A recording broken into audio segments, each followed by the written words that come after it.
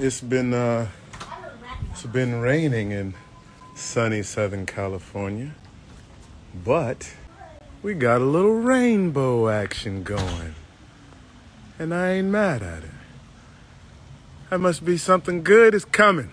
Talk about on the nose. So yeah, at about 9 p.m. last night, about 12 hours before Sterling K. Brown would become an Oscar nominee, he was reading into that rainbow. I'm not mad at it. I'm gonna take it as a good omen. One sleep on his son's bedroom floor later. Sterling K. Brown in American Fiction. I got nominated for an Oscar. It's crazy. Yeah, it took a little bit of time for Sterling to learn the news because his phone was dead as part of the, falling asleep on the floor. Yeah.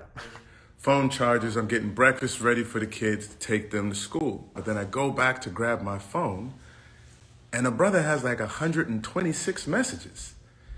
And I'm like, how come I got so many damn messages on my phone? Yeah, the two-time Emmy winner, the two-time Golden Globe winner, the SAG Award winner, got his first nod for a movie role today. You want me to beat your ass? I'm just... Get out of here, Philip! I will eat your sweater vest for dinner. And it's an honor to get the invite, right? Like, really, truly. Somebody told me it was history being made. Yeah, also from American Fiction, Jeffrey Wright scored a Best Actor nod. You were the first person...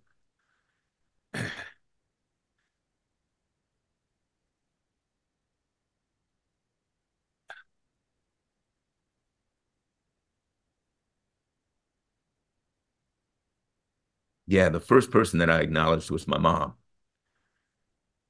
There's a picture of her just there. So, yeah, she and I had a moment. And that's the first time that two black actors have been nominated for the same movie in lead and supporting. Bam.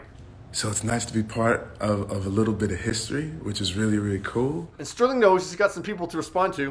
The 126 messages that I've received on my phone so far, y'all know I love you and I will get you back, but I gotta go get my workout in before I go do a chemistry read for another project. I have a feeling he's gonna get that job. Yeah.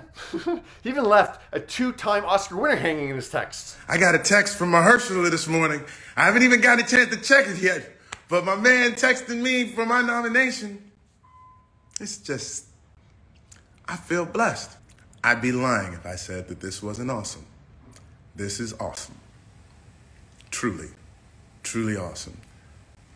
You sit and you watch these shows. Again, I've been a fan before I was anything else. You sit, you watch these things, and you're like, wow, must be cool to be in that room. Must be cool to get nominated, right? And Sterling is going to bask in the glow of his nomination and the film's nomination for Best Picture, as he should.